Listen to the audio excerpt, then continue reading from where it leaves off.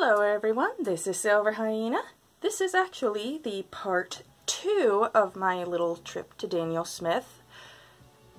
First video was my trip through the store, which was awesome. And now it is time to share with you all the goodies I got. So, what are we waiting for? Alrighty, let's get started. Hair is still messy. Aha! We have the all-powerful receipt. Always fun. And it fell off the table. I'll get that later. So, okay, let's see here. These are watercolor paint pans. And these are for a little crafting project I plan to do a video on later. Sometime later. Hopefully I will get to it eventually. We have faber-castell Pit Artist pens, a black and white set. I plan to do a video with these. I'm really looking forward to that.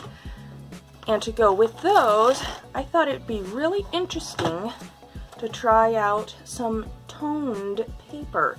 This one is Strathmore. It's tan paper. I'm usually always using white paper. So I thought it would be interesting to branch out, and this is toned gray. It's got a really interesting feel to it. It doesn't feel like your average sketch paper, which is what I like about it. So it's time to try some new things, and I'm really looking forward to seeing how those white pens work with this. Sorry, just gotta move some stuff on the desk that is off camera. Alright, we have another pad of marker paper, which I am getting addicted to this. Seriously, this is a good thing to have. I love this stuff. It's so smooth. And it's got a really nice thickness. It will hold a lot of marker abuse. Yeah, because it's like, I layer it on like 5-6 layers on average. And these are something else that I really want to try with the toned paper. These are metallic colored pencils by Faber-Castell. Got a 12-pack. Again, another video for another time. I am really looking forward to this. What am I saying? I'm looking forward to it all. That's why I picked up all this stuff. This was just too awesome to pass up. It is an eraser pencil. Look at that. I mean, like, it's for precision erase, and it even has a little brush. Maybe I can finally brush my hair. Oh, wow, it actually works pretty well for that. Who'd have thought? My hair, it likes to go all over the place. I'm telling you. And this is some gouache. I seriously want to try this out because I didn't have any gouache when I did my little watercolor experiment, and I know that some white gouache can really help out with those highlights and everything, so I really want to try this out. This is the Titanium White by M. Graham. So this stuff, this tiny bottle here, this tiny little tube, was like 10 bucks all on its own. Hopefully it was worth it. If not, it was a $10 gamble. And a Copic marker that was on clearance. I told you I was gonna get one of these. Look at that. Got that nice chisel nib. Beautiful blue. This is a frost blue. And look at the number B00. It's boo! So when people ask you, oh, what color is your frost blue Copic? You can just say, boo!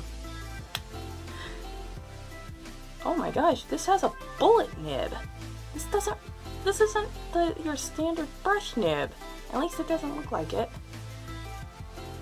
That looks more like a bullet nib.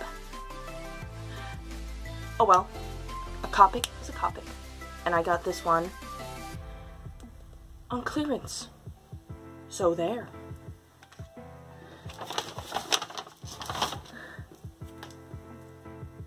These things are starting to really grow on me.